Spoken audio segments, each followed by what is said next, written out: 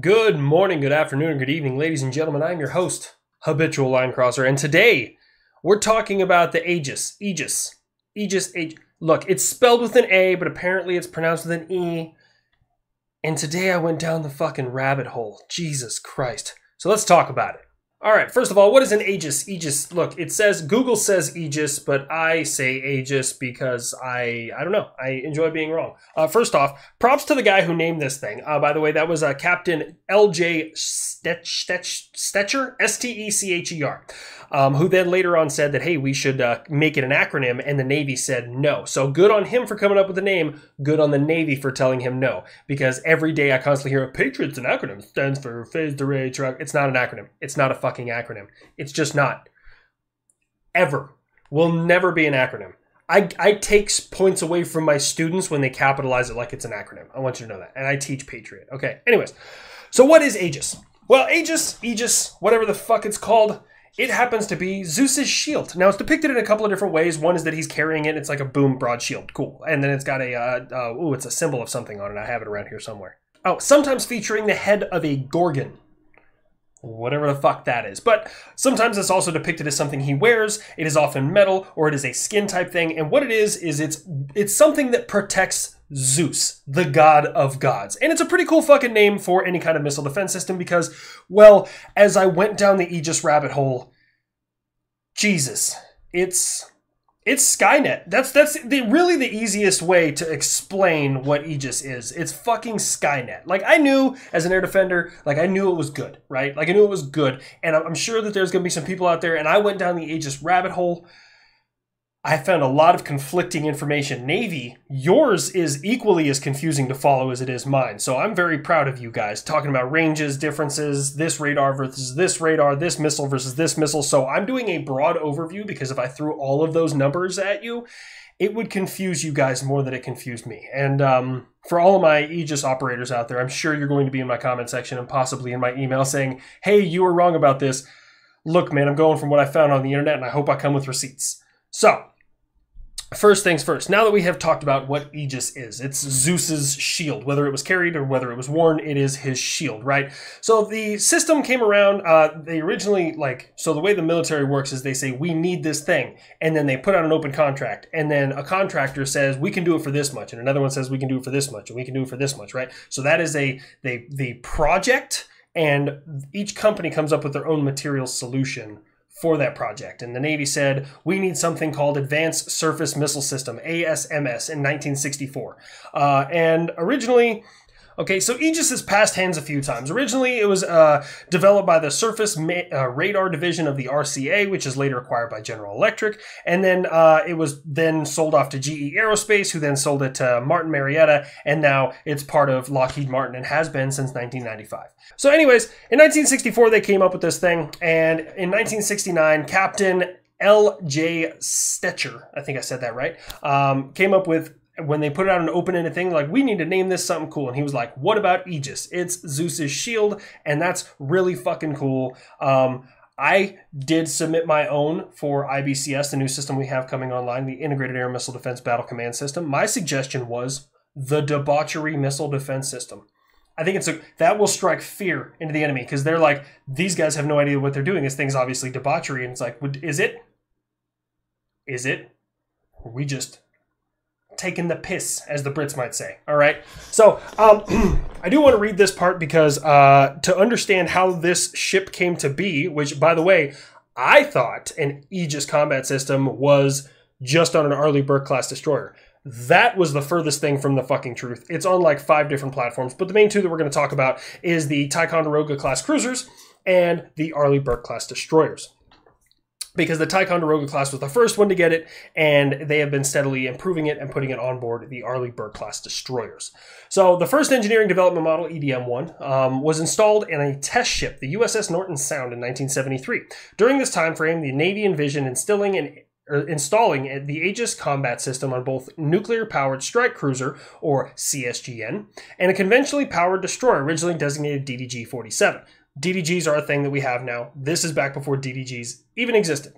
The CSGN was to be the new 17,200-ton cruiser, designed based on the earlier California Virginia-class cruisers. The Aegis destroyer design would be based on the gas turbine-powered Spruance class. When the CSGN was canceled, they canceled the program, the Navy proposed a modified Virginia-class design, CGN-42, with a new superstructure design for the Aegis Combat System. I'm bouncing back and forth between Aegis and Aegis. I know I'm doing that. It's probably mild dyslexia or maybe some of the tism, but we'll get through it. Anyways. With a displacement of 12,100 tons. As compared to the CSGN, this design was not as survivable and had reduced command and control facilities for embarked flag officer. Oh dear. It probably didn't have enough room for the flag officer. Like, I've never heard of it didn't have good enough command and control facilities. Like, bro, we control Patriot units from fucking tents. Don't give me that shit, Navy. It was either A, too expensive, or B, your flag officer was a douche and just didn't like what it was. Anyways, ultimately the design was also canceled during the Carter administration due to its increased cost. Oh, there it is. There's the money. Compared to the non-nuclear DDG-47. With this cancellation of the CGN-42 and the DDG-47, Aegis destroyer was redesignated as the CG-47 Guided Missile Cruiser. So right now, they have the Aegis system on, oh man, it's like 4 different platforms. I didn't write them all down. I'm sorry. And it's also, our allies have it. Several different allies, Canadians, the Spanish, the Japanese were the first ones to get it. Well, Canadians don't have it yet. It's projected, sorry. And the French. So then my beautiful fucking TISM-powered brain went, well, if I'm going to explain the Aegis combat system and what it does, I have to explain the type of boats that it's on board and their armament. Because, like, people don't care. Like, I can talk about, you know, displacement, speed, capability, turn radius. But, like, all that shit's bullshit. Like, it really is bullshit because none of it's fucking true, right? But if I tell you what guns are on board, it's like, okay, that makes a little bit more fucking sense, right? So before we get on to exactly how Aegis works and what it does, let's talk about these boats. So the Ticonderoga class, right now we have 5 The numbers are hard to get because I have one source that I found that said we have over 100 Aegis combat systems on the ocean. Another one said we had 70. And then I have one that said we had 40. So I always go with the low number to just kind of save myself rather than the high number because it makes it sound like I'm inflating numbers if I go high, but it makes it sound like, you know, I'm being conservative if I go low. So I went with the 40, which states that there are 5 Ticonderoga class cruisers still in service. We've had, I think, 12 throughout history, but the rest of them are shut down with the exception of these 5.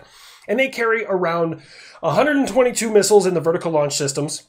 And then they have 8 harpoons on the back, the anti-ship missiles. So inside those 122 VLS, the Mark 41. There we go. I had to look it back up. I wrote it down. I know I wrote it. Guys, you should see my notes. It looks chaotic over here. And now I found Mark 41 VLS. God damn it. God bless America. Anyways, okay, so the Mark 41 VLS, right? There's 122 of them on there. I've heard there was 120, and another one said 130. So I just went with 122 because I found another source that said 122. So with that, in there they can put Standard Missile 2s, Standard Missile 3s, and Standard Missile 6s. Well, what's the difference between these types of interceptors? Okay, so to kind of put the SM2s and SM6s in perspective, a 6 is a spicy 2. Right? So a 2 is designed mainly for cruise missiles, air-breathing targets, or air-breathing threats, or ABTs, planes, aircraft, helicopters, things like that, right? Standard Missile 6 is the same thing as a 2, it just goes further, right? It can just reach further out there. And SM3 is designed for mid-range and, what do they call it? Short to long, or medium to long-range ballistic missiles. But it's also important to note that in November of 2002, an SM3 was used on board a Ticonderoga-class cruiser to intercept a target, a ballistic missile in space. It was fired off a CG-70, one of the Ticonderoga class cruisers. So they did that in 2002. It was the USS, it's named after one of the Great Lakes. Lake Erie, I want to say that was it. I didn't write the name down. That's on me. I fucked that up. But anyways, so they are designed to reach exo-atmospheric. So the kind of agreed upon area of the atmosphere is the Kármán line. It's not spelled like Carmen, like your girlfriend Carmen. It's spelled in a really weird way, but it's pronounced Kármán line. And it's 100 kilometers up. That is kind of the agreed upon like edge of space for everybody. So if you shoot anything above the Kármán line, it's considered an exo-atmospheric engagement. At least that was the standards back in the 40s, the last time I really checked into it. I don't know if the standards are different nowadays. I'm not really sure. All right, so it's got all these missiles on board, right? And then it's got the 8 harpoons on the back, which are anti-ship missiles, which can go around, from what I was reading, around 100 nautical miles, and they carry a 500-pound warhead. And they're designed to fucking sink your boat quick, fast, and in a hurry. That's the way they're built. They do make ones that have a little bit longer range. They have a smaller warhead, and their thought process is we can compensate for the smaller warhead by making the missile move faster. So that's what they did. I don't know the speed difference between the two. I wasn't able to find that kind of detail.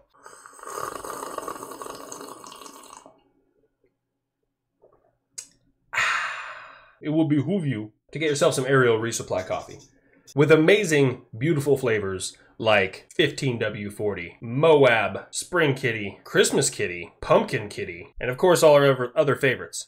And for those of you out there who are like, well, I really like the taste of coffee, but I do have a caffeine sensitivity. Is there anything for me? Absolutely. There is caffeine-free Ariel Resupply coffee. For those of you who just need a little coffee to get you out of bed in the morning, but you don't want the caffeine to jitter you out or crash at the end of the day. Use discount code HABIT or click on the link in the description of this video to get yourself 10% off your order. Or there's always the possibility that you could drink tea and have beans for breakfast. This is what Paul Revere saved us from. Get yourself some Ariel Resupply coffee today. All right, so it also has a triple 324 millimeter, 2 of them, by the way, torpedo launchers for Mark 46 and Mark 50 torpedoes. These can also be fired from the vertical launch system on board both ships. So the Ticonderoga class cruisers and the Arleigh Burke class destroyers can both fire missiles out of the vertical launch system. So imagine this, right? You're cruising in your little submarine, you're trying to sneak up on the bad guys. They fire a missile, you're like, I'm safe, that's going into the air, where's that going? And all of a sudden it dives into the water and hunts your bitch ass down. I can't think of anything fucking scarier. Like, honestly, being in a sub would scare me in general to begin with, but now, like, that's like that fucking meme where he's like, call an ambulance, because your job is to hunt boats, right? So there's this boat that just turned the tables. He's like, call an ambulance, but not for me. Like, that's exactly what just happened when you fire torpedoes out of a vertical launch system designed for missiles, because we're America, and this is what we do. We build shit just fucking because, right? Okay, so it can do that as well. It also has 2 Mark 45 127 millimeter, these are often referred to as the 5-inch guns, capable of hitting a target at 22 kilometers with a 32 kilogram shell at 20 rounds a minute. And anyone who's ever like, man, the Iranians are always sneaking up on our boats, trust me, we know they're there. We just haven't, like, the can of whoop ass is on the shelf and we're just waiting for the skipper to be like, yeah, you should open that. That can right now, let's just crack it. And then that's when you let out the 5-inch guns, okay?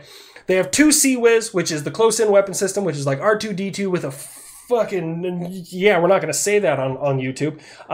Really pissed off R2-D2. Fires 3,000 rounds a minute, but the Block 1Bs fire 4,000 rounds per minute. As if 3,000 rounds per minute of 20 millimeter high explosive shells just wasn't enough. Some American, I'm sorry, this is only an American, and only an American would do this in engineering. Just sit there and be like, can we get an extra 1,000 out of it?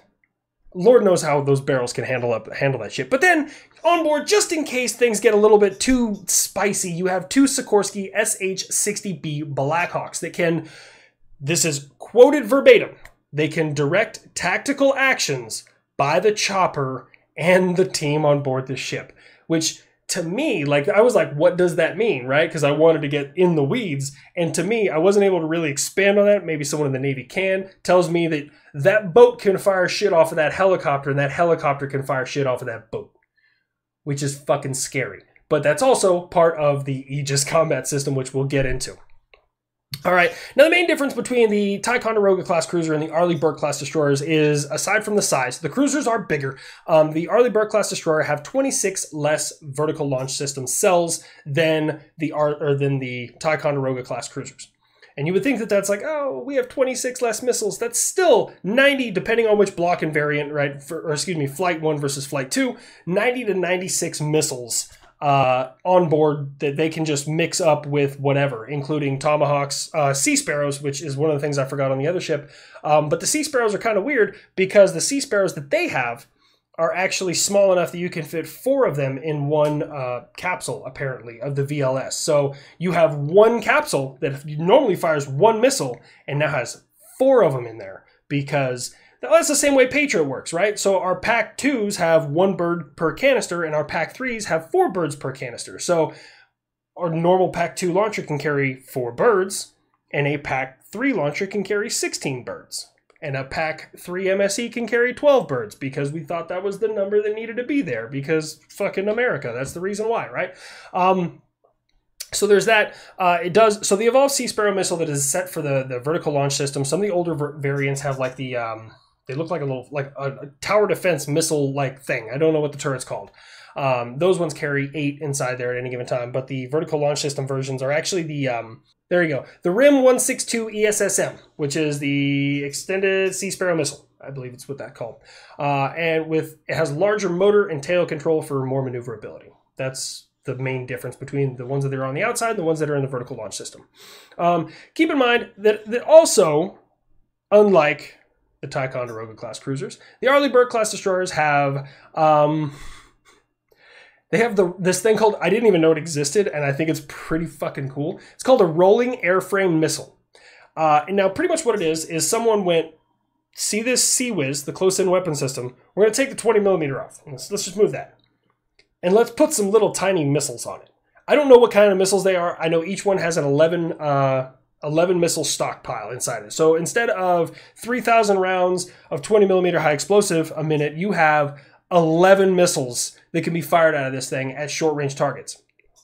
Now, for anyone going like, well, that's kind of fucked up, man. I like the CWIS. Don't worry, it still has 2 CWIS. It just also has 2 of these rolling airframe missiles.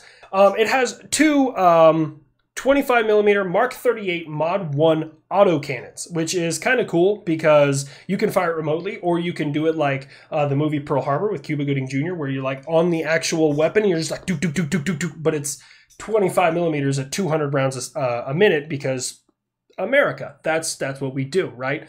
So keep in mind, vertical launch system can house Tomahawks, the torpedoes. It can handle Standard Missile 2, 3s, and 6s, and it can also handle the Sea Sparrow missiles. So when these things are stacked, they are designed to go out for a specific purpose. So you can now tailor your missile loadout to the threat that is coming at you.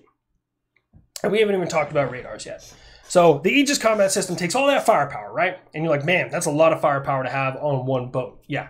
Here's the problem, right?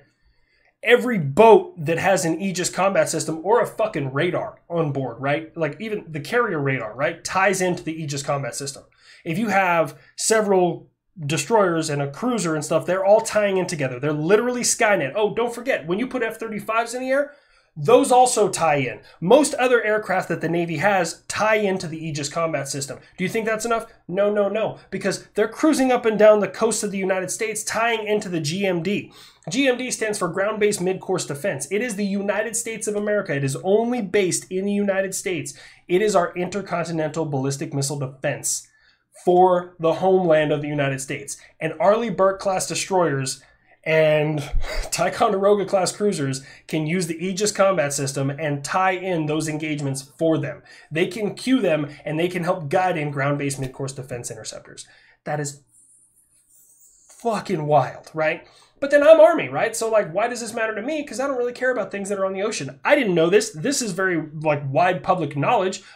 Did you know? I didn't. That you can tie in an Aegis Combat System into a THAAD TIPY-2 radar.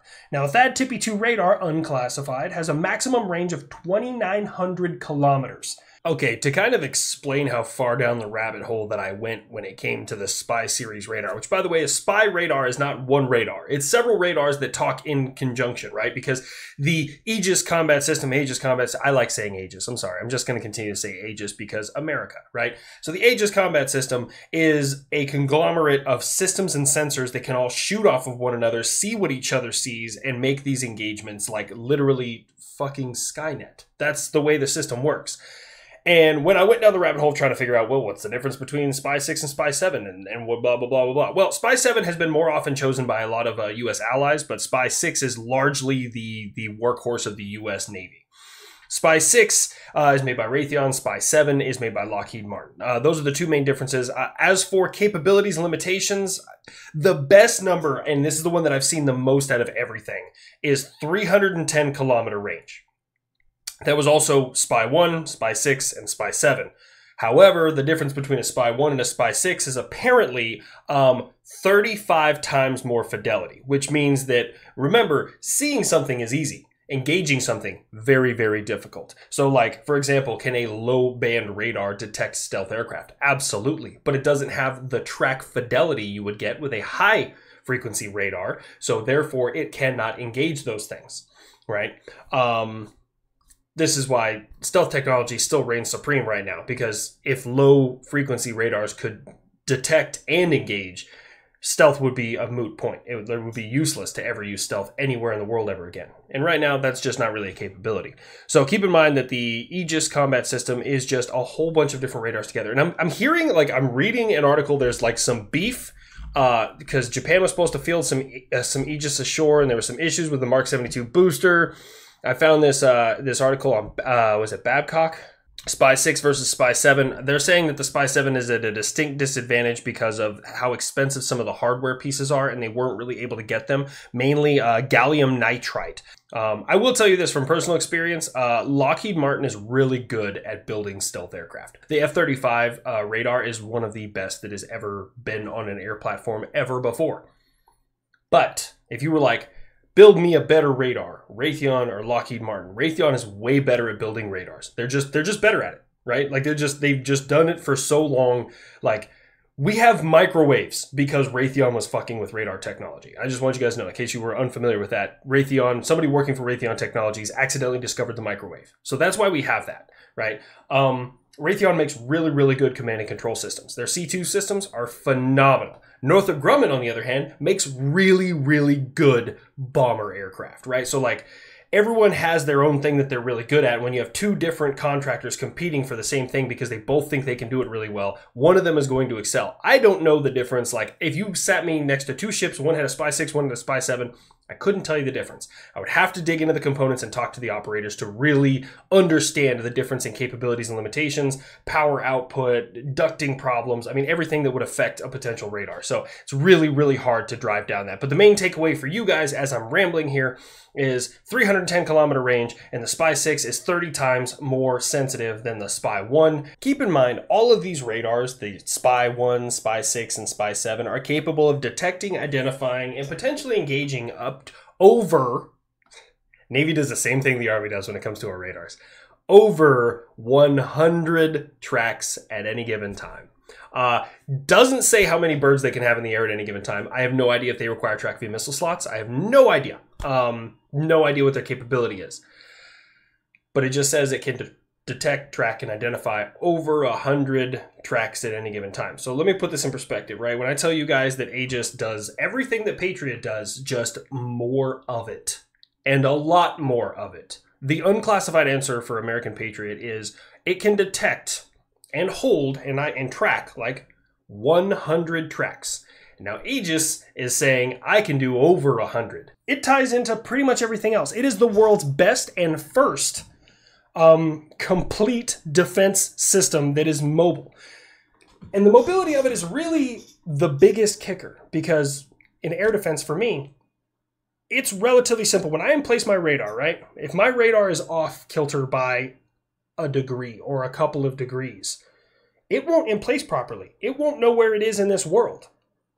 Now you take that and you put it on board a ship that is doing this, that is listing left and right in the ocean, and it is firing accurately. It is shooting bullets with bullets in the air that are traveling at Mach classified. It is firing an interceptor up that goes and hunts down another interceptor. But that radar at the entire time is moving up and down, so that radar has to compensate for what is going on the ocean. That is fucking gangster. I don't care who you are, right? I have no idea how they did that shit. My radar, I love my radar to death, but if you take a Patriot radar and you pack it up, move it 2 inches forward and unpack it, something broke. There's only two absolutes in air defense. Someone is going to fail their evaluation and the radar is going to break down. These are the only two things that are absolutes in air defense, right? Yeah, and I know, I get it. Siths, only Siths. I've been talking too much too fast. Only Siths deal in absolutes. I get that. I understand that. I respect you for your opinion. but those are the absolutes of air defense. And now, very recently, Patriot and Aegis have started to come together, right? Because IBCS is going to be Aegis worldwide. Fucking prestige worldwide. Prestige worldwide. I don't know what I was getting at with that. It felt right, so I just went for it. But anyways, so think about it like that. Now you have land-based systems communicating with air-based systems, communicating with sea-based systems, and everybody can see and shoot what everybody can see and shoot. And that is why American air and missile defense is so far ahead of everybody else. No other country in the world has anything close to an Aegis combat system. So originally it was designed to protect the carrier. Now they realize that this thing moving around can create a bubble, an envelope that protects everything around it. Very recently we saw Aegis take out, it was in the Red Sea, it took out 3 cruise missiles that were fired from Yemen heading to Israel. And it's like, I don't know if they're coming at me, but I'm going to kill them anyways. And what did it do? It smoked all 3 of them. Boom, fast forward 2 weeks. This was just earlier this week. Somebody, Houthi rebels again, saw an American carrier out there. They saw an American DDG out there, and they're like, we're gonna fire this drone at it, this small drone that they can't see, and we're gonna sneak on in. And Aegis said, the fuck you are. Not in my house. Fucking, it went straight, what's that name? The Terry Tate office linebacker? Yeah, it went straight Terry Tate on their bitch ass. And just get out of here. March Madness that shit. The Aegis combat system is revolutionary. It really is. And the more I dug into it, the more curious I am about it. The downside is, from what I'm reading, I don't know how true it is, the Ticonderoga class are going down. They are all eventually being sent away for reasons that I don't fully understand. Could be their cost, could be their size. They just don't have a use for them anymore. But we don't have very many of them. They're starting to go away. The Arleigh Burke class destroyers were already supposed to start going away and being replaced with the Zumwalt class destroyers. But cost and a bunch of other things came up with the Zumwalt class destroyers. So right now, every single Arleigh Burke class destroyer that has ever been made for the United States Navy is still in service with the United States Navy. They were supposed to start decommissioning them. They haven't started doing that yet. The Zumwalt they came out, they built 5 of them, and they're like, these suck. And they started taking them down. So that being said, I hope it was a decent synopsis of everything on board these ships and how they work and how they talk to one another. It's really a revolutionary system. And having worked with IBCS myself for several years, seeing it in action and function on board naval platforms gives me hope that the program will mature one day and get finished, because it needed some help, at least there for a little while. I haven't been on the system in about a year or so. With that being said, don't give in to the 22 a day. Every single one of you are amazing, and I will see you guys right here next time. Play me out.